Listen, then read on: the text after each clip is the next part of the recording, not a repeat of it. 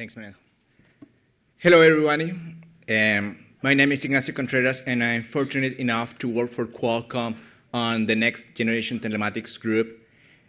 Basically, if you don't have a background on Qualcomm, the company is a Fortune 500 firm that is hugely involved in the development of technologies for the cellular industry. It's the #1 manufacturer and provider of baseband chipset for cell phones, and it's the company that basically developed the CDMA standard that is now pretty spread around the world on all 3G systems.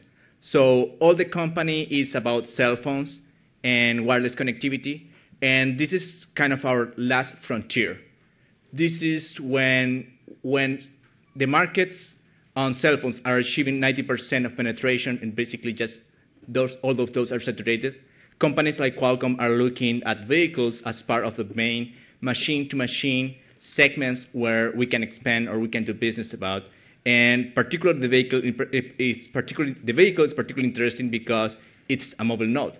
And since it's mobile, it's one of those segments of machine-to-machine communications where cellular can add most of the value. And the trends that we have seen here in the vehicle space is that more and more, many functions of the vehicles are going into the cloud.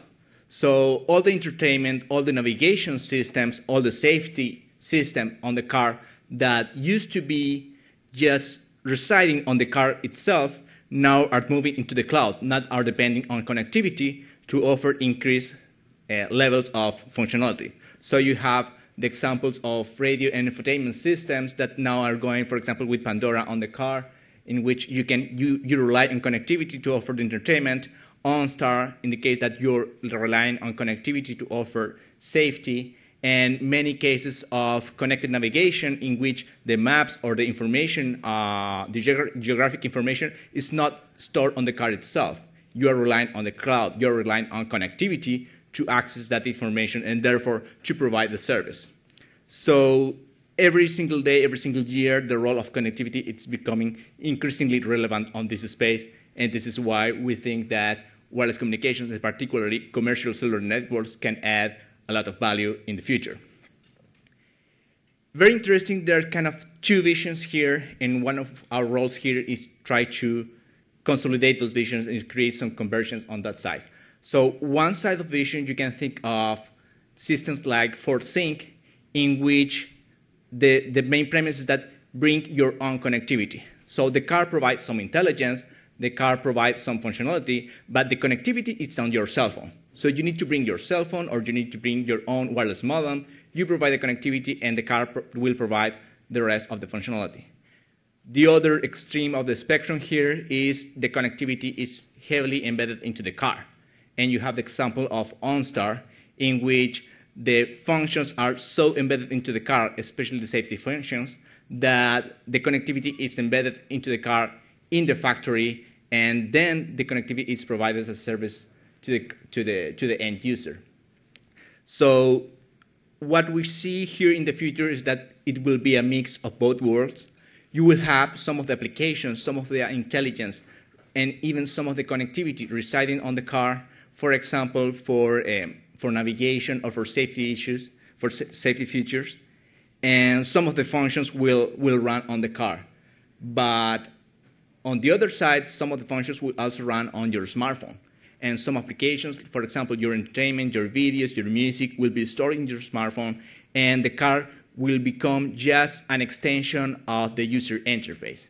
And therefore, we are just working with car manufacturers and some other people in the ecosystem, just try to bring on what is the right combination of intelligence and connectivity in the car versus intelligence and connectivity in your phone. I'm sorry for the crowded slide there, but basically the main message is that as you add more connectivity and as you enhance the quality of the connectivity, for example, going from 2G connectivity to 4th generation cellular networks, you will see more and more functions and more advanced features into the car.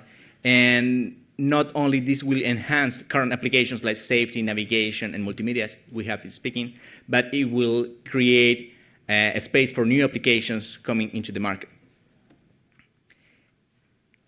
this is probably one of the most critical slides here in this deck. This talks about the main issue of the different life cycles that you have in phones and consumer electronics versus the life cycle and design of the car. So in the cell phone world, when you build all this connectivity, you're just shipping 1 billion phones every single year, which is cars will never be as close as that. You see that the life cycle, it's about 1 year, 18 months, and then boom, you go into a next generation chip, you go into a next generation technology, or you go into enhancing that. On the other side, when you think about cars are designed, are brought to market in a 7-year period. And this is a huge problem because the car manufacturers are not able to piggyback and just to take whatever parts, whatever technology is created into the cell phone world, because they need the technology to be somehow stable, the technology to be somehow constant, and lead it at 7-10-year period in order just to go to the market to create those cars and to create the functionality and the connectivity embedded into the car.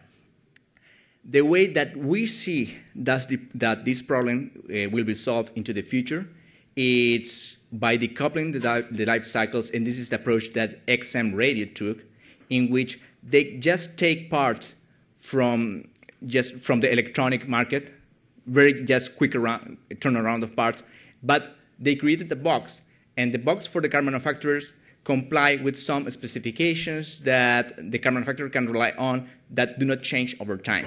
In other words, whatever is there on the market for consumer electronics, you take that, you build your box, and that box is what you sell to the car manufacturers to provide connectivity.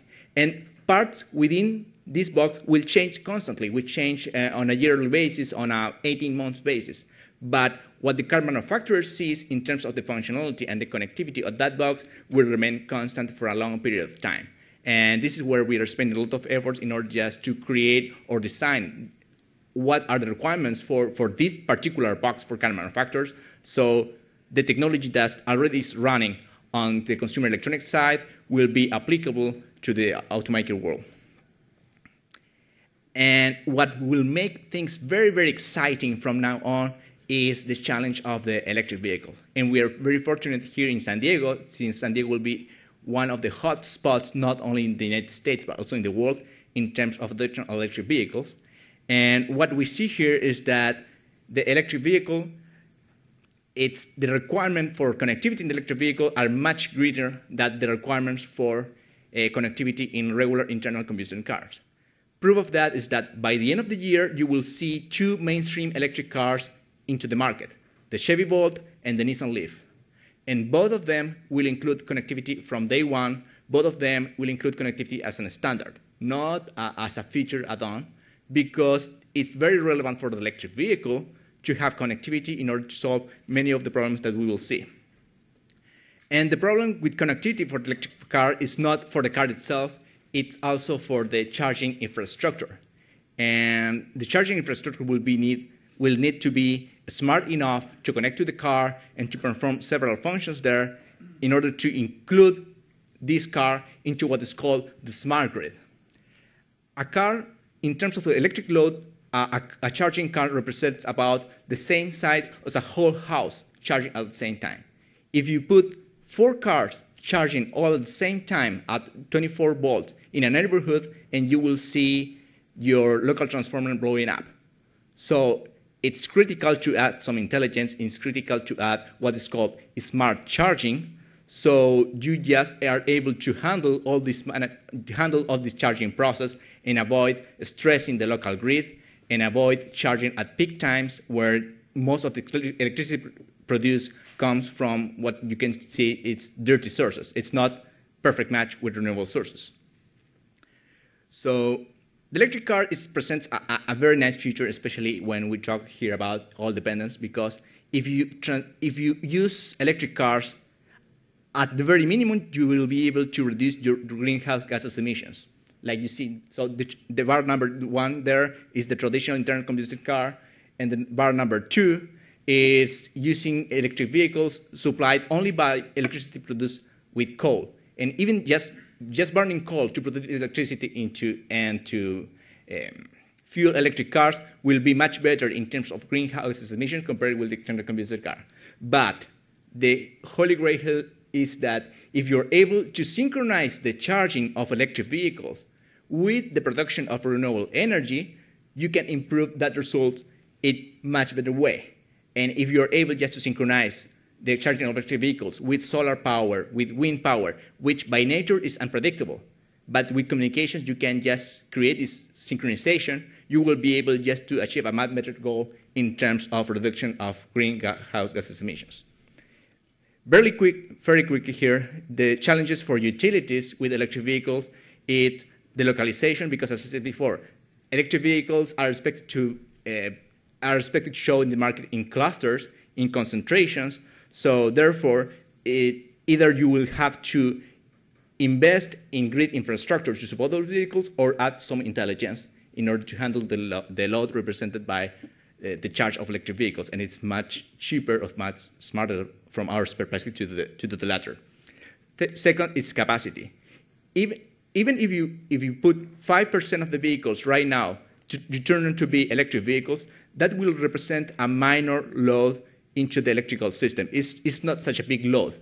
But the problem is that if you put that vehicle to charge at the peak, let's say 4 to 6 p.m., when people return from work to home, you will have an issue because you will be adding peak capacity. Therefore, you will have to build new power plants, and very likely those power plants will not be very clean power plants.